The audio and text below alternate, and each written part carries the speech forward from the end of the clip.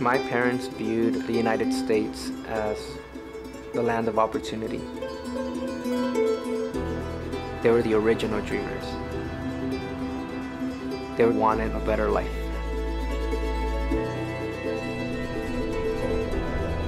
I came to the US at the age of 3.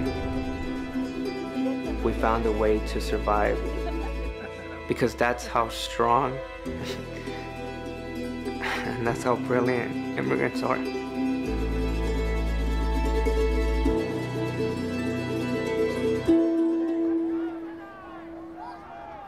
It wasn't until high school that I realized that I was undocumented. I felt so helpless.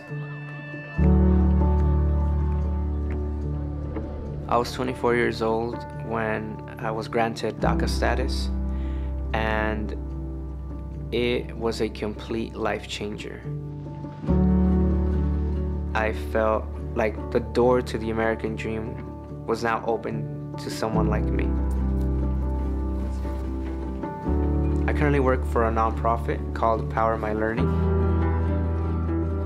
And our work is around supporting families and supporting schools on properly implementing technology.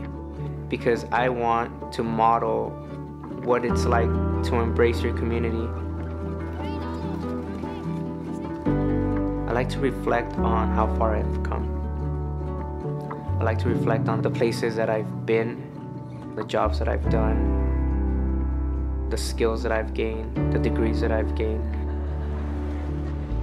I didn't come this far just to stop here.